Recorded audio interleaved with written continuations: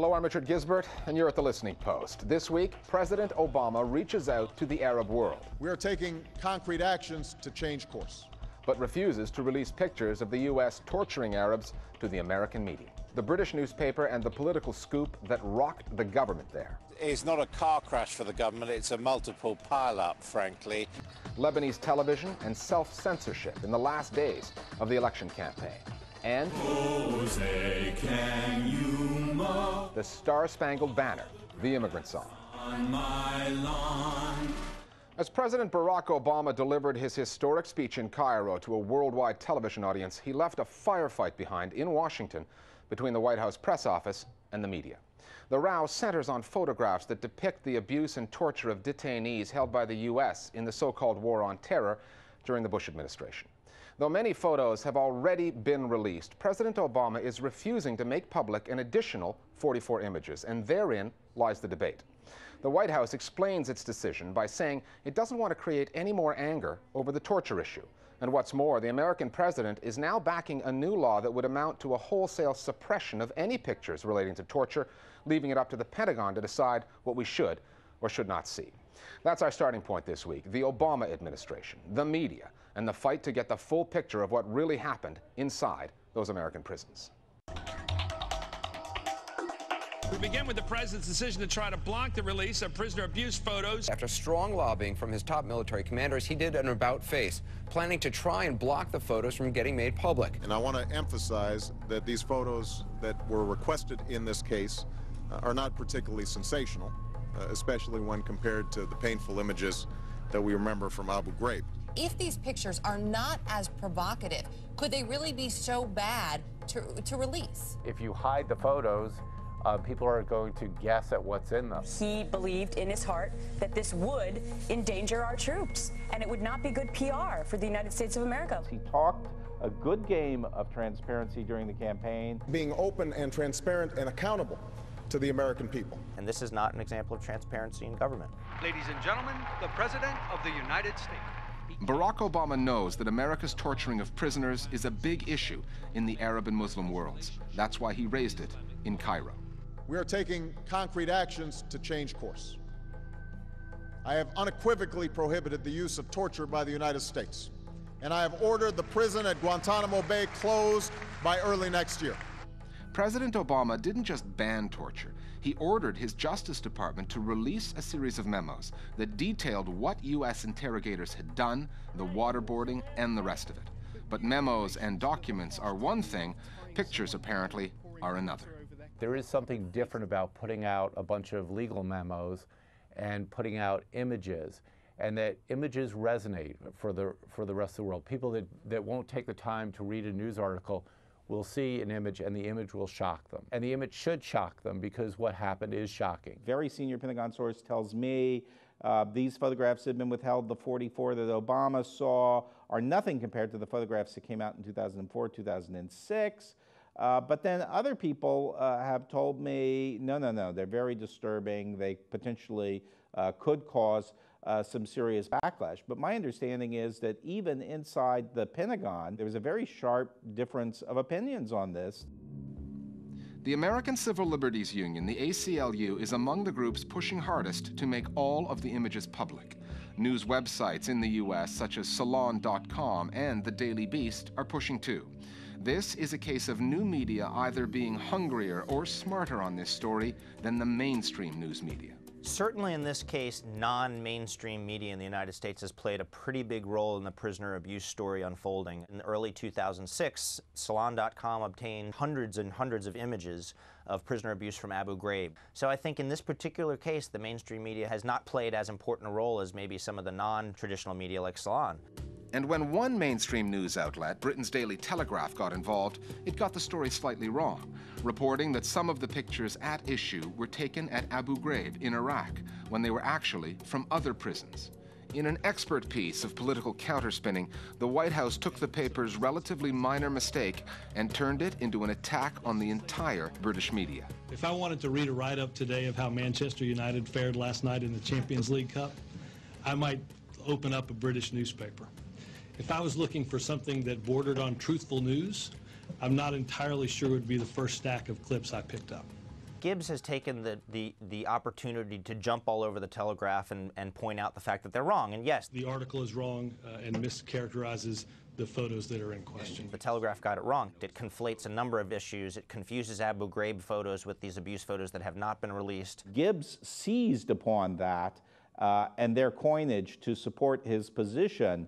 But, you know, I would say it's seriously off focus. The question is, in fact, have they released everything? The answer is no, they haven't, and they won't anytime soon.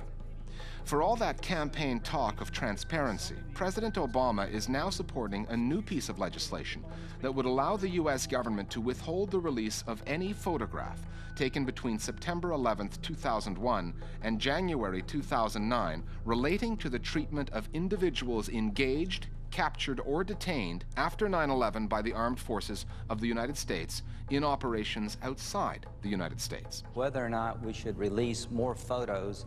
The law, known as the Graham-Lieberman Secrecy Law, would give the Pentagon and the administration carte blanche in suppressing any picture should any U.S. military personnel ever commit anything resembling a war crime. It overrides and amends the Freedom of Information Act that has been the way that the ACLU and other organizations have been able to get disclosure of all of these torture documents. What this does, it actually changes the underlying law. So it basically says that the courts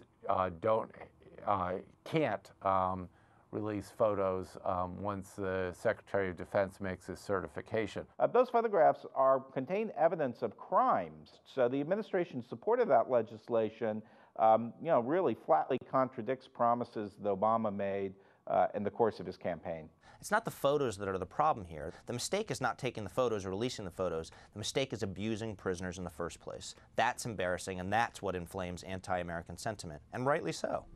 With one hand, the American president is reaching out to the Muslim world.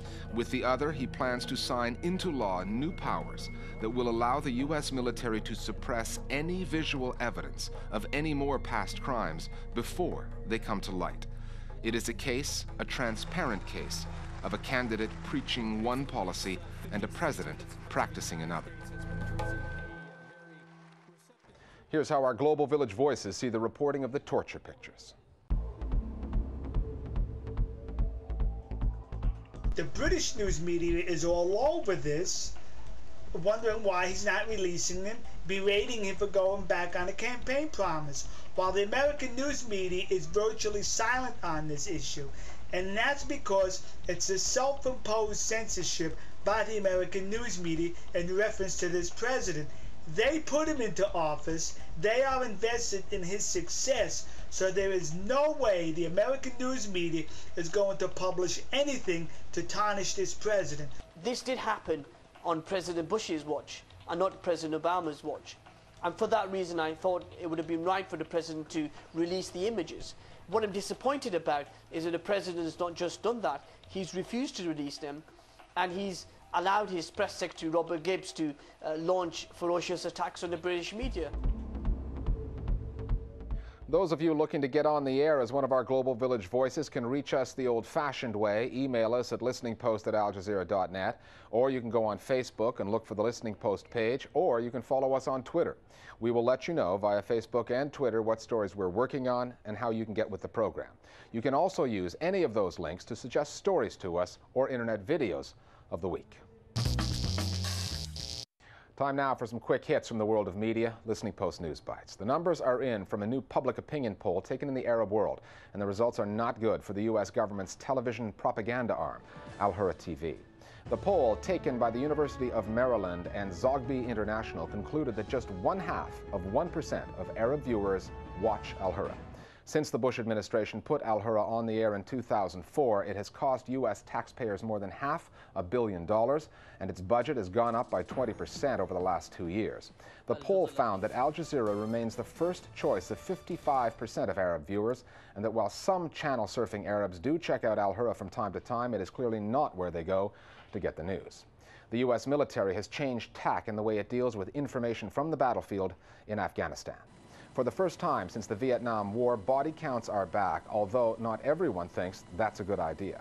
The U.S. command in Afghanistan now publicizes every single enemy fighter killed in combat, saying that there have been nearly 2,000 killed in the past 14 months.